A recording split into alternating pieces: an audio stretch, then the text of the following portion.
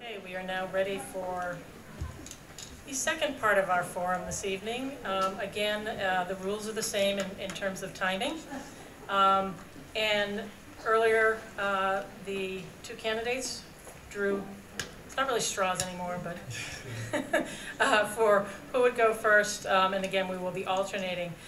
So we will start with the opening statements, 2 minutes each. And Mr. Pereira, you are first. Thank you. Good evening.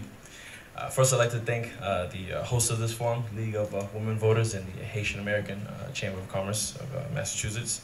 Again, my name is Jimmy Pereira. I am the candidate for mayor in the City of Champions, Brockton, Massachusetts.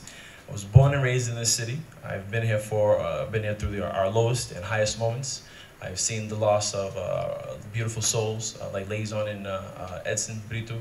I've lost friends to gun violence, but I've also seen our community come together in unison and strengthen one another.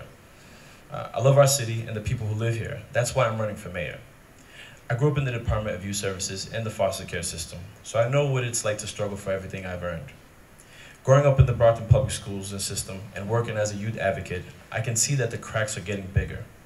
Those same cracks that I fell through. When I was in school, I had to make sure that I pushed forward, and I'm continuing to do so for our future. I'm running for mayor so that your children and my children don't have to worry about the things we worry about now. We can talk about what's on my resume, my experiences, and my degrees, but in my opinion, what's more important is that my experience reflects yours. My dreams for Brockton are your dreams for Brockton.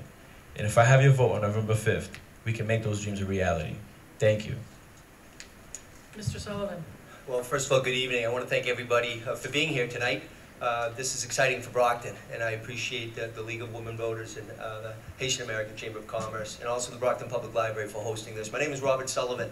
I'm from Brockton, born and raised. Went to the Brockton Public Schools, graduated from Brockton High in 1988. My dad over there was a Brockton High history teacher for over 32 years. My wife, Maria, I met her in high school, and we're raising 3 kids, Tommy, age 12, Gracie, 9, and Will, 7. 3 children here in Brockton. 2 of them go to the Brockton Public Schools. 1 goes to Trinity Catholic Academy. I'm Brockton. That's why I'm here. When we graduated from college, I went to Boston College. I then went to law school, New England School of Law. I went back to BC Knights to get my MBA. But I came back home because Brockton is home. It's my home. It's your home. It's our home. This election is extremely important. 14 years I've proudly served as a councilor at large, serving the entire city of Brockton. And I've done it admirably and honorably, and I've worked hard every single time I go to City Hall because I'm your voice, and I want to continue that. 14 years, 14 budgets, working with 4 mayors, Harrington, Balzotti, the late Carpenter, and now Mayor Rodriguez. I've been the City Council President 4 times. Right now, I'm your acting mayor. Mayor Rodriguez is in Cape Verde. I'm the acting mayor today. I think experience matters, ladies and gentlemen.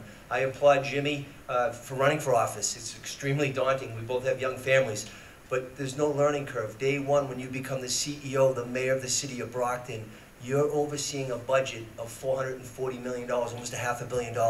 I have the experience, I have the training, and I'm not going to let you down. I haven't for 14 years, and I'm humbly asking for your vote on November 5th. And again, thank you for being here tonight. Thank you. We will now start with the questions, and again, you'll have 90 seconds to respond to each question. Now that the casino is no longer an option, how can the fairgrounds be used to generate consistent additional revenue for Brockton? Mr. Sullivan. Well, the fairgrounds actually is not a public entity. It's privately owned. It's owned by the Carney family. You know, there's always been some talks of what's going to happen there down the line. One thing that I brought forward a few years ago during the budget is, why don't we try to attract a minor league affiliation here to Brockton? You know, we have the Brockton Rocks, the Can-Am League, that hasn't done so well. But because it's privately owned, we can't dictate as elected officials what can go there. But I do think something we should consider, because Route 123 is Belmont Street, we should think about putting a public safety building on Belmont Street at the fairgrounds. As a city council, I've already appropriated $250,000 for a feasibility study, and it's looking at different areas around the city. It's antiquated and outdated right now to have the public safety building. Police station right now is just a terrible building. But we need to look at how do we attract businesses. You know, there's tools in the toolbox to do that, but also, ladies and gentlemen, keeping the businesses that are here, making sure they get their fair share. We're residents or business owners in the city of Brockton, and we need to make sure as elected officials that we're the voice. So we can talk about different mechanisms under the law, the TIF program, the TIE program, but ultimately it's to try to figure out how do we attract businesses, making sure the economic growth in our tax base increases, because that's going to help what we talked about for the schools. Economic development is key, but at the end of the day, the fairgrounds right now is not owned by the city of Brockton. So we would have to sit down with the owners and try to vet out what's going forward. Ultimately, we need to have something there that's going to benefit the entire city and all the taxpayers. Thank you. Mr. Pereira. Thank you. As my experience as a community and transportation planner working with the region, 17 communities in total, we have the experience where we bring people to the table, we engage different stakeholders, and the Carney family would be one of those stakeholders who we bring to the table, but also looking at other entities and other investive partners that we can engage with to look at what opportunities we can bring to the fairgrounds. I'd consider a technology park, and actually I'd consider mixed use because we can also look at the agricultural portion of the fairgrounds that has to remain open, green space. So I'd like to see a park that would abut the school, but also on the other side, on the commercial side, we would have something sort of a technology park. I'd like to engage with industries like Amazon, like Google, that are right there in Boston and are looking to expand and go to other places, but we're not reaching out and competing with them.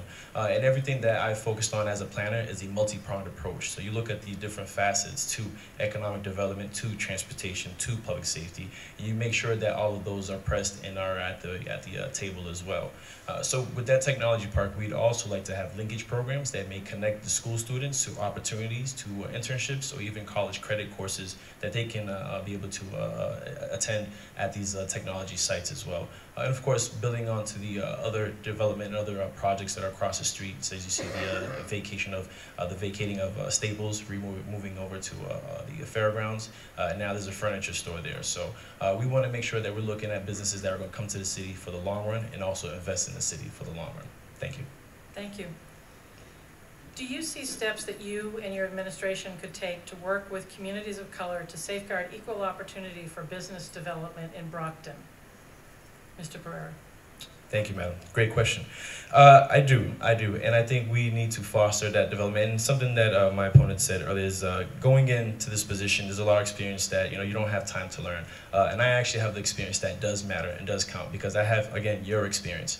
I've been through a lot of different situations, and as an at-risk youth, I worked with different programs such as the Bridging the Opportunity Gap, where I was able to get educated on proper workforce readiness and job preparedness, and I was able to get into the field, sheet metal and welding, but I wanted to pursue higher learning. So some people want to learn a skill or vocational skill, and some people want to attend Institute of Higher Learning. So we have to, again, look at the multifaceted approach, utilize the experience that does matter and does count to make sure that we're engaging people from all different backgrounds, from all different skill sets, and all different classes as well too.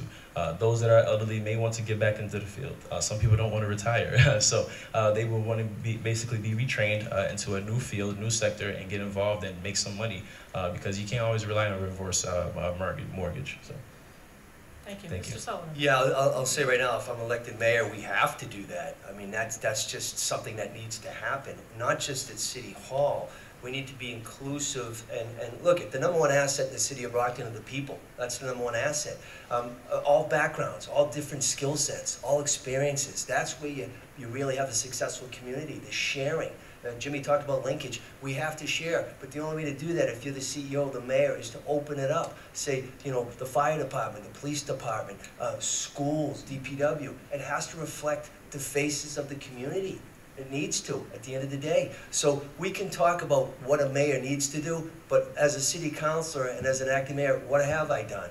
I've filed ordinances that have helped our seniors and our veterans, where they can volunteer time and get a price reduction on the real estate taxes. That makes sense. These are the things, common sense approaches, that's going to benefit Brockton as we go forward. But the ideas and skills that you have that I don't have, that's how you share. So someone had said to me, what's the first thing you'll do if you become elected mayor?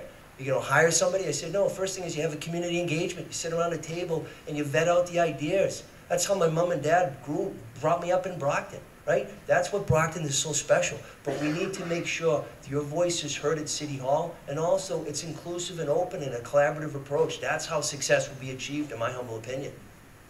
Thank you. What policies and programs do you suggest for supporting the 32% of Brockton's population who are under age 18, 15% of whom live in poverty. Mr. Sullivan. Well, right now I have 3 children, as I told you, and I coach basketball, soccer, and baseball here in the city of Brockton. I'm not the best coach, believe it or not, but I love doing it. You know, when you look at the youth, my slogan is leadership for Brockton's future. The kids are our future. That's what Tony and they were just talking about, right? The schools, that's the future. What I would do as I'm an elected mayor, first of all, is we need to reach out to established programs right now. The Boys and Girls Club, the YMCA, and the schools. That's the mechanism. That's what we need to do. Not everybody's going to be a star football player at Brockton High, but we have music and drama. We need to provide these to make sure that our kids get what they need, you know? And it all goes back to the trickle-down theory, right? Brockton does not get its fair share of funding on the schools. That just hasn't. There's case law, the Webby case, it says that. We're a poorer community and we're not treated right. So at the end of the day, what you need to do if you're elected mayor, city council, school committee is, number one, do it for the right reasons, but be a voice for the youth. Make sure that they have the benefits that are going to bring them forward. Not everyone's going to go to college, but they need to have the skills. There's a collaborative approach right now with the different unions to bring people onto apprentices, hardworking union jobs. It's a great pay and it's a great skill. So these are the things as elected officials you need to be a cheerleader and a voice. And in this case, as a dad and as a husband, I will do it proudly. Mr. Pereira. In order to, in my opinion, to solve a problem, you need to be part of the solution. You also need to experience that problem as well. I grew up in poverty, a single mother household. I, again, went into the foster care system. In 3rd grade, I went to Davis School. I wanted to play baseball, actually t-ball. I wasn't that good at that time. But you had to pay a fee. My mom couldn't afford that fee, so I didn't get to play baseball. I ended up playing outside with my friends, getting into trouble, and running away from gunshots. This is the experience that I have. This is the experience that a lot of our children have growing up in the city of Brockton. Our mayor should be a spokesperson that understands us, that knows what we go through, and knows about competency. Cynthia mentioned it earlier. Cultural competency is something that I've educated myself on, especially at the Westfield State University, where I minored in ethnic and gender studies. I focused on things that pertain to my community, the city of Brockton. What we need to do is, again, look at innovative ways that we're going to engage our youth through the linkage programs, but also, again, through the vocational skills that a lot of our children are looking to engage in as well. I just met a young man who wanted to work on cars, but didn't know where to go to get his certification. And these are the other things that a lot of our community are going to, but also we want to educate them on other ways to make sure that they can achieve what they want to, such as business management. It's not just opening something that you love doing, but how do you retain it, how do you keep it going as well. So these are what I'll be focused on, and making sure that we engage our students where they want to be. Thank you. Thank you. Next question. As you know, the Mayor of Brockton is the chair of the school committee. In what ways will you commit to creating a school district culture that embraces and implements racial equity practices in educational programs, employment opportunities, and student achievement? Mr. Sullivan. Thank you. I mean, I'm a proud product of the Brockton Public Schools. I went to Whitman School on Manaman Street's closed now, West Junior High and Brockton High. You know, and my sister's a teacher at the Brookfield School right now. If I'm elected mayor, you know, vis-a-vis you serve as chair of the school committee, and we meaning elected officials, need to make sure that we are getting our fair share of funding. And ultimately, ladies and gentlemen, is we need to attract students that reflect, teachers that reflect the student population. But this is what I found.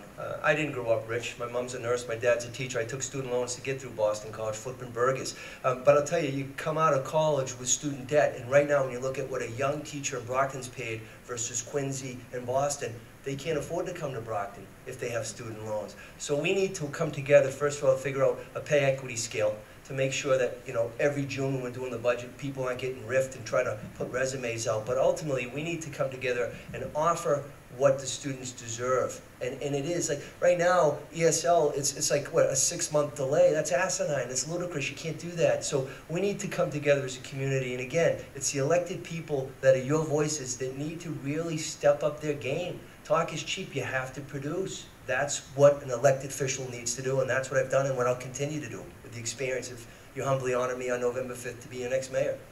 Thank you. Mr. Pereira. Yes, would you mind repeating the question one more time, please? As you know, the mayor of Brockton is the chair of the school committee. In what ways will you commit to creating a school district culture that embraces and implements racial equity practices in educational programs, employment opportunities, and student achievement? Great. So, again, going through the Brockton school system, I went to several schools: Davis, Huntington, Raymond, North Junior High, and the alternative school, B.B. Russell, Phoenix. So as I mentioned, I fell through the cracks and they're getting bigger. And actually, I have one of my teachers in the audience. So having more teachers that understand where the student comes from is very important, but we also know that cultural competency isn't just something that is belongs to the person of color. Everyone can learn about cultural competency. So we want to work with the teachers that are already there now also to make sure that we're being proactive, not reactive. And that's why I'm running for mayor, because when I seen a problem against when the late Mayor Carpenter was here, I didn't wait for the opportunity. I made sure to pursue what I found to be the issue, and I run towards the fire. And that's the same thing that I'll be doing now. We have a list of discrimination lawsuits in the city of Brockton that needs to change. And we need to make sure that the culture, the environment in the city is one that everyone feels like they are represented in the city of Brockton. And that's why I'm running for mayor, because we haven't had that in a position such as the mayor's office that is one, elected, and two, has the experience that, again, the city is waiting to vote for. Because as an at-risk youth, as a planner, as an academic, I've made sure to, again, focus on what we need to address in the city of Brockton, and that's the same thing that a lot of our children are going through now. So again, making sure that we have the right policies in place that are going to be culturally sensitive, but also educating those that are here now to make sure that they know about cultural competency. Thank you. Mr. Pereira, how will you work with the recently reactivated Diversity Commission to increase its impact on the community and your administration if elected? So as a community organizer, as a public servant, we know the best thing to do is to go out to the community, go to where the people are. So we want to, again, make sure that we focus on community engagement, making sure that people are knowing what the information is, and with the Diversity Commission, making sure that they also have say in what happens as far as hiring and disciplinary factors. So I want to not just have a diversity commission, but I actually want to have a citizens advisory committee. So this committee would help with looking at hiring practices, recommendation as well, but also look at how we can increase events that are culturally competent. So instead of just having one particular festival like the Cape Verdean Festival, why not have a multicultural festival? Why not make sure that we educate each other on our different experiences so that we can know each other? Because when we're left in the unknown, you get a little bit uncomfortable. So we need to break down those walls and make sure that, again, we're providing a better environment for people to learn from each other, and a better environment for people to educate and express their experiences as well. And again, as a public servant, it's making sure that I, if elected, bring forth the information that is there, and making sure, again, that we are engaging the people that we are serving. Thank you. Mr. Sullivan. Yeah, I mean, I would, without question, and I have worked with Diversity Commission members. I mean, Tony Branch, who was a candidate for mayor not too long ago, I mean, that's what it means. If you run for office, you're in the people business, right? And you need to make sure that you're a voice for the people. But again, I'm a white guy, age 49. I can't change my color or my age, but I'm from Brockton, and at the end of the day, it's to try to come together and bridge the gap and make sure that there's a voice and everyone feels that, you know, number one, they're getting their fair share, they're being treated appropriately. And again, I've been going to a lot of houses of worship. We can learn from clergy, we can learn from congregation members, we can learn from the Campello, Montello Business Association, the Downtown Business Association, the schools. But the number one thing we can learn from are people, engaged people that have their concerns and their questions. And one thing I'm proud to say as a counselor at large, when I was the president in 2012, I stood at the podium when I took the oath and I said, listen, every 2 years I see the school committee. That's crazy. We're duly elected the same way. Let's do these quarterly meetings. We did these quarterly meetings at the middle schools so that we could share ideas, get ideas, suggestions, and criticisms. That's what it means to serve, to do it for the right reasons at all time. And that's what I've done, and I'm going to continue to do that. I mean, win or lose, I'm in Brockton. Brockton's home. But we need to have a safe home, a clean home, and an inclusive home so that everybody feels that, you know what, Brockton is a place that I want to live in and raise my family. We don't want to see families going out. Home is home, but you need to make sure your home is being protected, and you only have that by having the right people being your voice at City Hall. Thank you. Thank you. Mr. Sullivan. Yes. Describe the top 2 environmental and sustainable initiatives that you believe should be implemented in Brockton. Well, I'll tell you some that I've done. The Bright Field, the solar field, I voted to approve that down the street. I mean, it's you know, Thomas Edison came to Brockton, right? We have first in Brockton, but I was proud as a city councilor to vote that when I was adamantly opposed to the power plant. I went to the state, I spoke at hearings, it wasn't right. Another thing that I did as one of the elected officials was I voted to approve appropriations to have an air quality monitor on at Gilmore School. Believe it or not, the high asthma rate in Ward 4 is off the charts medically. It just doesn't make sense. So to go green is what we need to do. Harness the wind, harness the sun. That's what it's about. The LED lights, I cheerleaded that by saying, let's buy the street lights from National Grid. I went to Mayor Belzotti. I said, Linda, we got to buy these lights. We're paying too much money. She said, we're not in the light business. I said, we're going to be. We bought the lights for $42,000. Year 1, we saved over $600,000. Year 2, over $500,000. Reoccurring cost savings. Just thinking outside the box. Then when Mayor Carpenter came in, I said, Bill, that was phase 1. Phase 2, every light in Brockton is going to be changed to LED. It's a 10-year warranty. It looks brighter. We do a 20-year municipal bond, amortize it. It's going to pay for itself. You come through Brockton now, looks better, looks cleaner, right? Visually. And then in the crime-ridden areas, it's height and light, which is the police loving right now. So, you know, I'm a cheerleader for any advanced technology. It's going to benefit Brockton, but I think my track record speaks for itself. Mr. Pereira. Yes. So when we look at the environment, we know that you know, there's poor air quality, you know, not just in one section of the city, but throughout the entire city. We also know that being proactive means looking at not just the successes, but how we go even further. So lights are great, but you know, pedestrians are still getting hit by vehicles. So when you look at the environment, you also look at livability. Do I feel safe? Do I feel comfortable? Not just the air that I'm breathing, but the atmosphere around me. Can I walk across the street and not get pegged by a car? So these are the things that, you know, it's the same old, and I think it's time that we look at the bigger picture and how do we advance that with community placemaking, by making sure that we look at the health assessments as well too, and the data that's there. Knocking on doors, I've knocked in certain areas in different parts of the city, and I've been hearing about the poor water quality as well too, and looking at even the capped landfill that's on the south side of the city. There are long-term effects that we need to look at what is happening, such as leaching. Is that going into our water, our aquifers? Is that going into the pipes that we have in the city? Or is that going into our homes as well? We also need to look at placemaking, so that means making sure that our parks are clean and make sure that they're connected as well. If you go down Main Street right now, you'll see some bicycle lanes. That helps with greenhouse gas emissions when bicyclists are using it, but they're not using it as much as they should. So we need to, again, educate people. We need to engineer the environment, and meaning that the infrastructure that we put in, making sure that's innovative. So I want to look at water turbines throughout the river system here. And again, other innovative things that we can work with other institutions here in the city and the greater area. Thank you. We're going to give you a little bit of a break to think about. Is there anything you would like to add about why you're running for mayor or how your tenure would benefit Brockton that you might not have mentioned in your opening statement? Mr. Pereira, after you drink your water. Thank you. Appreciate that. Good break.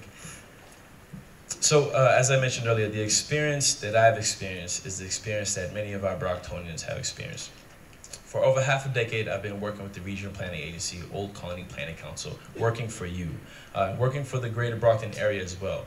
Knowing where the data research is, I've been out there collecting it. So when we look at our high crash intersections, I've been there witnessing and counting the data and actually witnessing the accidents that happened before me while working. When we look at the crime areas as well too, guess what? I've lived there as well. And I've seen the situations, and I've, again, looked to bring those solutions by being a community activist. I've worked with local community members in our parks, the park associations, the neighborhood associations. I've continued to do that, not just through my professional experience, but through my personal experience as a father of two that are in the school system as well. And again, as a youth growing up in this city, I still see, I've seen the issues, and they continue to exist now. So as a Brocktonian, as a professional working for the region and the state, I have also, again, worked on the solutions that we need to bring forth. We know that there's going to be over $600 million projects going down for the South Coast Rail Extension. We have 3 stations there. We have dollars coming for the 2A Main Street. We need to have somebody that's been there at the table designing these plans and working with the stakeholders from our government entities to our nonprofit organizations to our community members. And we need to make sure that, again, we have a public servant that's going to bring the people forth to the table. I've been doing this, again, as a professional planner, as a academic person, and also as a personal Brocktonian, born and raised. Thank you. Mr. Sullivan. Yeah, if I'm elected mayor, I'm going to make sure we have more police on the streets. We don't have a safe community right now. Not just filling spots of retirees, but hiring new police. And people say, well, where do you come up with the money? For 14 years, I've been doing 14 budgets. There's an overtime mechanism. And I understand collective bargaining as a lawyer, I'm trained in that, but there's money there to hire more men and women that are going to go out there to make our streets safe. And then when you hire them, you have community policing. Bring back the walking beats. Bring back, you know, a collective group of people that know each other. When I grew up in Brockton, the police, they knew each other, and they knew the residents they protected. I also think right now, Brockton doesn't look good. Perception's reality. It looks dirty, right? We need to have code enforced. If I'm elected mayor, it's going to happen. Right now, the ones that are on the books are not being adhered to. As a city councilor, you know, we are coming up pretty soon to have a license revocation hearing. If there's a license granted for someone to do auto repair work, they can't do it on the weekends. It's a quality of life issue. You know, you deserve better as residents. You pay taxes. So, you know, I think if I'm elected mayor, economic development, that has to continue. That train has to go down the track. Mayor Carpenter was doing some wonderful things downtown. We need to do that. $190 million invested in 2019, but also all around the city of Brockton. And with my business background, with my law background, it served me well as an elected official locally as a city council. But now I want to take the next step and be the CEO and work in collaboration. But we need to do better. We deserve it. Thank you. Mr. Sullivan, what policies and programs do you suggest for supporting the senior population in Brockton? Yeah, I mean, again, without the seniors, where would we be, right? My mom and dad are here right now, and they're on a fixed income. And that's why I said it earlier, I filed an ordinance to make sure we protect the most vulnerable. You know, people are losing their houses in Brockton, right? The foreclosure epidemic, predatory lending, and a lot of them were senior citizens, and that's just not right. Today I went to the Council on Aging Harvest Luncheon, and it was great to see so many folks that are engaged and excited about Brockton. They're talking about Fanny Farmers downtown. My mom and dad met at Center Theater in the 50s. You know, we need to make sure that the seniors are protected. Number one, safety. They need to feel safe in their community, number one. Number two, economic. They need to make sure that they don't have to decide, do I pay my mortgage or I buy my... That's not right. And I get calls like that from people, ladies and gentlemen. So as an elected official, what I have done is I've worked to draft ordinances and laws that protect the seniors and the vets, but we can do better, and we have to do better. We owe it to them. Without that generation, we wouldn't be here. Jimmy and I wouldn't be candidates. So it would really be paramount, not just because my folks are here, but it's to do the right thing at all times, ma'am. Mr. Pereira. Yes. So through my studies and my experience working at Old County Planning Council, we've worked with the elderly. We continue to work with the elderly. We have an ombudsman program where we connect our elderly community to elderly services, such as Old County Elderly Service, such as Council on Aging, and also transportation as well. So what I want to do for our elderly community is not just draft the ordinances and things of the sort, but also implement them and making sure that they're working, and also, again, expand on innovative practices that are going to engage our elderly community and make sure that they're staying here for the long run. They're not just losing their houses, they're leaving because they want to go to a community that's going to work for them. They want livable spaces. They want to make sure that housing is adequate enough as well. So we need to revamp the zoning, the ordinances as well, so to include in-law apartments for expansion of those that are able to do so. But also, again, making sure that public safety is a priority, making sure that if you're walking out of your home, is there a place for you to take a rest if you're going for a stroll? And that's what it means to have placemaking. And also making sure that the law enforcement agencies know where our communities are. We have a volunteer program where if you're an elderly person and you can't shovel, they would go out to your home. We need to make sure that we have volunteers there. So I want to create a youth and senior councils.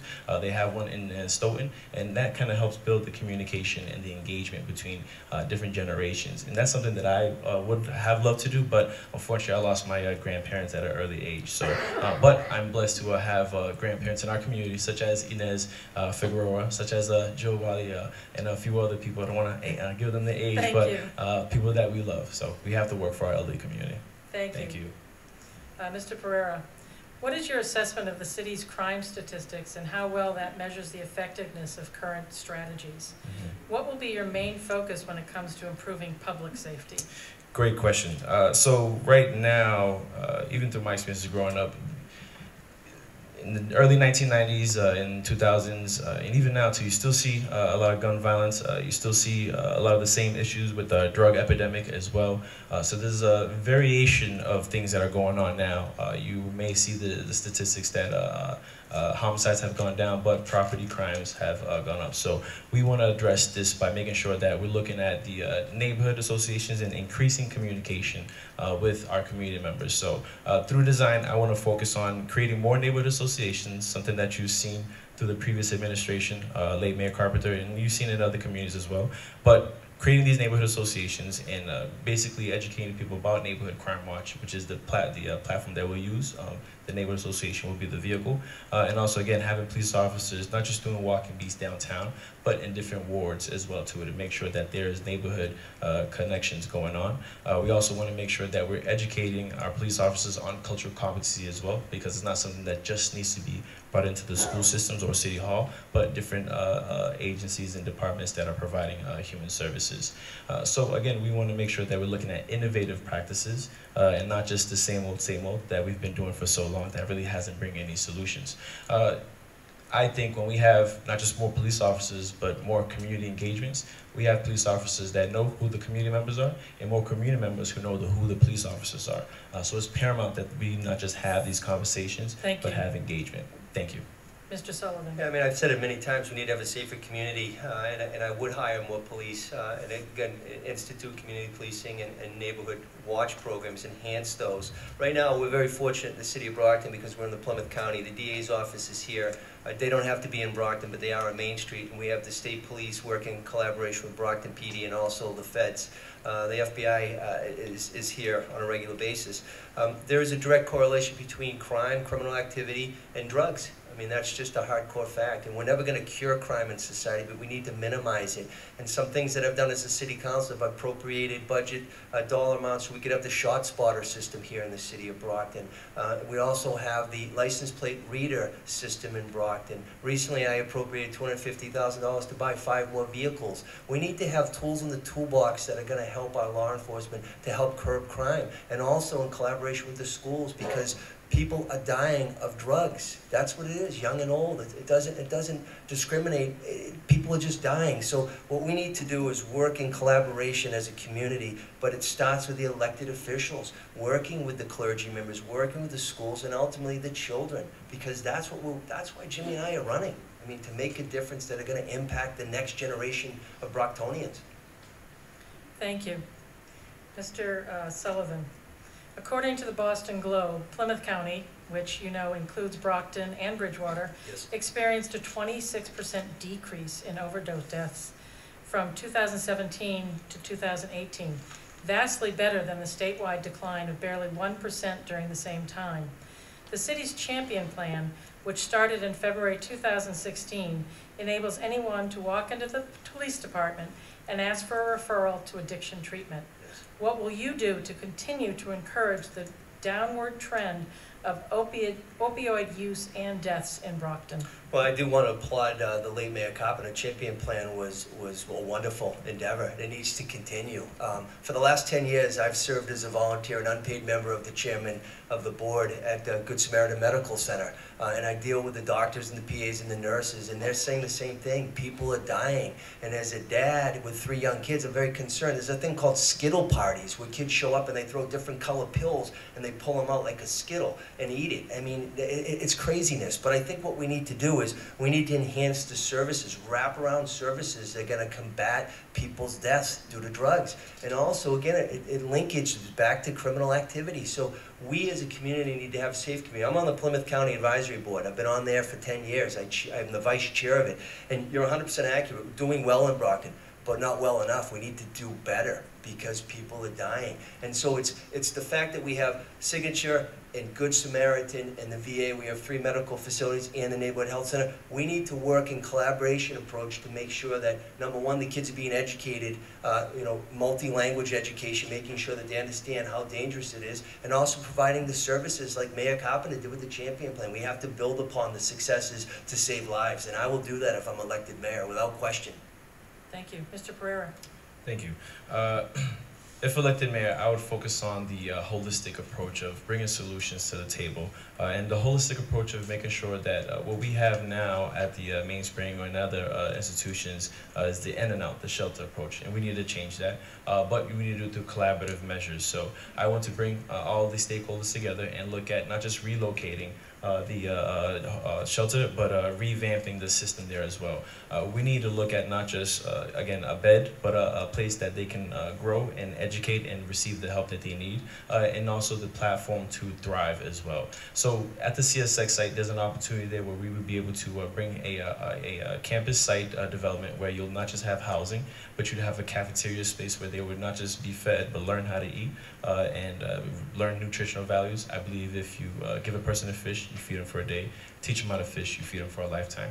Accompanying that cafeteria and living space would be the workshop area, where you would receive assistance and guidance on workforce development, job preparedness. You'd also receive help on substance abuse and mental health assistance as well, but also financial literacy and how you can be able to have a push-up and not just a handout. We want to make sure that we're building our community back, and we make sure that we are educating the youth also on the downfalls of drug abuse, so making sure that we engage them in the school system, but also out into the community as well. Because again, in my opinion, it's best to not wait for them to come to you, but go to where they're at. So taking the proactive approach, not the reactive approach. Thank you. Mr. Sullivan, we'll start with the next question.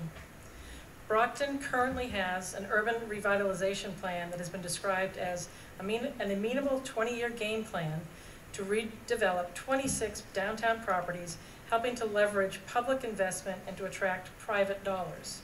How would you work with city council members to continue to revitalize Brockton and attract new businesses? So as a city council for the last 14 years, I actually was the one to bring 40-hour smart growth zoning to Brockton, and I brought it forward, and I said to my colleagues, this is going to be a catalyst for investment downtown, and some of them looked at me, but we passed it, and you know what, it worked, ladies and gentlemen. That's why Trinity Financial came downtown and invested $30 million. That's why Vincente's did a natural expansion over the old style market of a $3 million expansion. Now, that's when you're a legislator, that's when you're a city councilor. When you become a mayor, you're an administrator, so you need to work in collaboration. We need to make sure that the economic basis continues. The Ganley building is going to get a state grant. It's already been approved. Lieutenant Governor Polito and I met the other day, 75 Commercial Street. It's going to be market rate housing, not affordable housing, market rate housing. The old Kresge building, that's going to be an investment. It's going to be up in the next year or so. And you look at West Elm Street, 47 West Elm Street was taken down. It was a fire. And this guy, Joffrey Anatole, is investing $10 million. These are the things we need to do, but we also need to expand throughout the city of Brockton. Right now, when you look at Kmart, you know, it's desolate down there. They haven't had a supermarket down there in 10 years. It's just not right. So as the mayor of Brockton, you work with your legislative body, the city council. I have a great working relationship, and also the state officials. City of Brockton has 3 state reps and 1 state senator. They have the purse strings. We need to get the money to come back, but we need to make sure that the investors come to Brockton with historic tax credits and the benefits. And I really think the future is bright for Brockton if we keep banging the drum and making sure investors realize we have the commuter rail, it's a gateway city, and it's a heck of a place to live and grow a business. Thank you. Thank you. Okay, you can now each take a deep breath. We're going to move on to our last question for both of you. And I goofed up a little bit with the last round, so Mr. Pereira, I'm going to ask you this question first. What do you perceive to be the #1 issue that must be addressed in your first 100 days in office? If addressing this issue has a budgetary impact, how will you pay for it? Great question. So through my experience, As a planner, I know that there is no one issue. It's always a multifaceted approach. There are a number of things because everything is basically interconnected. So in my first 100 days, the one thing that I know for certain that we need to focus on is communication. We need to make sure that the community knows where to get adequate resources or adequate service provided by the city, and also making sure that we're following guidelines. Right now, there's a federal Title VI guideline that says that with every community that is over a population of 1,000 or more, you need to make sure that you're providing interpretive or translative services. We have a very diverse community, taxpayers and people that are here legally that want to know how to invest and work with the city, and we're leaving them out. So we need to make sure that we're, one, following guidelines, federal guidelines at that, and two, making sure that we're providing access to everyone that are here and working for the city of Brockton and investing in the city of Brockton. Again, we'll also make sure that we're looking at solving the Russell Lopes case. That is a discrimination lawsuit that is really plaguing the city, and it's kind of holding it's a cloud over our heads. So, and again, making sure that we engage our community members, and that for me, for certain, is the top priority, is to make sure that the community knows that if elected, I'll be working for them. Thank you. Mr. Sullivan. I mean, you need to kind of vet it out and do a quick audit when you get there, right? I mean, that's what needs to happen. So you can talk about public safety and hiring more police in the schools, and we got to make sure that the money comes in under the bill, and development, and that train going down the track. But at the end of the day, it's making sure that the Brockton residents, the people that you serve, when you knock on the door and ask for their vote, and on November 5th, I am asking for your vote, they feel that when they go to City Hall, they're getting what they deserve. So you need to really revamp right now. You need to make sure that there's inclusive feeling. For too long, there's been borders up, and those days have to go. They have to break that down. Brockton is here. We can't afford to go down there. We can only go up. Can only go up, ladies and gentlemen, in my opinion. So I think that if you say 100 days, I mean, you have to look at, number one, what's a lawful mechanism, right? I voted against the Brockton United ordinance twice because it wasn't lawful. There was a clause in there that violated federal law. If I'm elected mayor, I will never vote for anything that's going to be illegal. I'm a lawyer, and I'm also a duly elected official. So I think what we need to do, whoever wins, Jimmy, is to listen to the people, have a sit-down strategy, see what the priorities are, some on the west side versus east, north, south, and make sure that the mayor and the city council and the school committee do their job and work for the people. That's why we aim to serve. Thank you. We are now going to move on to closing statements. Just a reminder, you have a 1-minute closing statement, and it will be done in the reverse order of your opening statements. So, Mr. Sullivan, thank you. Begin. Thank you very much. Again, I want to just thank each and every one of you for being here. It's a busy night in Brockton, right, Councilor Lodge at Brockton High. The Patriots are going to be kicking off in a little while. But you're here because you care about what we call home, Brockton. And I care, and that's why I'm running. And that's why I've served for 14 years. And I want to continue to serve because I want to make sure that Brockton and my 3 kids and my wife and my parents and my in-laws get the fair share in each and every one of you. I want to be your voice. And that's why I'm running, because we can't afford to not have experience. Experience matters. There's no learning curve when you're CEO and mayor. You have to know. Right now I am the mayor because Moses is in Cape Verde, and I've got conference calls today, and I've talked to the solicitor today. These are skill sets that I already have. I already possess those. So you're talking about a serious job, the mayor of Brockton. And I'm humbly asking you on November 5th, please look at my background. Go to my website, electrobertsullivan.com. Call me. I'll give you my business card with my cell phone. I have proudly served for 14 years as a councilor at large, all 7 years, all 28 precincts. I want to continue to be the next mayor of Brockton. My name is Robert Sullivan. Thank you. God bless you all. Thank you. Thank you. Mr. Pereira. I want to humbly thank you all for coming out tonight. Thank you for this opportunity, and thank you for voting me past the preliminary election. I ran in 2017 because I had a sense of urgency. My experience, the experience, again, that is your experience, is what propelled me to run for mayor.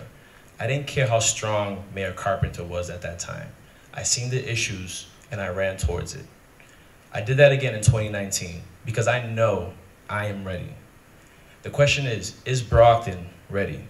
Are you ready for change? The change that we need. The time is now. And on November 5th, I hope that you make the right decision that's going to move this city forward. We need it. We deserve it. Thank you for your time. I humbly appreciate your vote. Please make sure you register to vote. The deadline is October 15th, 16th, but we'll say 15th just so you can get a little rush on it. because this is very, very important. We are in some treacherous times, and again, if I have your vote, it's not just for me, it's for we the people. Thank you. Thank you very much for joining us this evening. We really appreciate your participation.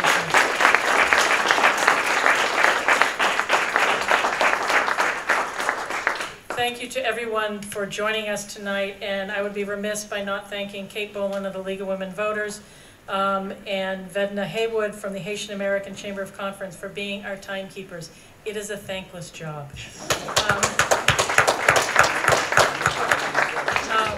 And I'd like to thank all of our candidates for their participation in this democratic process, and the Haitian American Chamber of Commerce of Massachusetts and the League of Women Voters for collaborating to sponsor this event.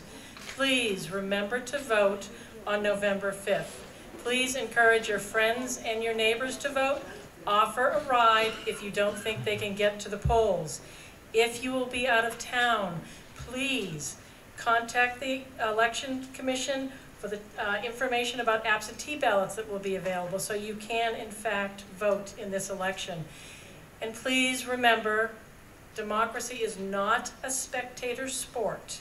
We need you to be involved. With that, I would like to pass this to Vedna Haywood for a few closing remarks and thank yous. Again, thank you, everyone.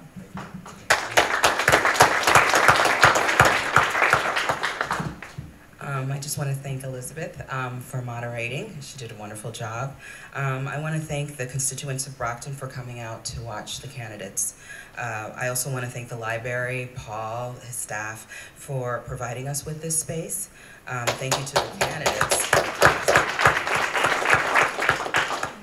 Thank you to the candidates for being participants, coming out on this night.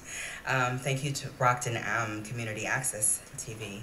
And also, I just wanted to say, discourse and critical thinking are essential tools when it comes to securing progress in a democratic society. But in the end, unity and engaged participation are what make it happen.